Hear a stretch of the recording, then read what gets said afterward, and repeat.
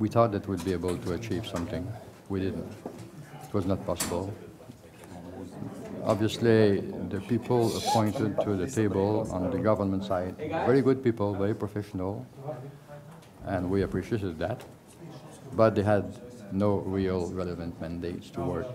It was a great occasion to establish peace in a very troubled sector. At the end, we proposed a total reform of the remuneration process, abolishing the professional allocation, and transform them into an improvement of the tariff. Why?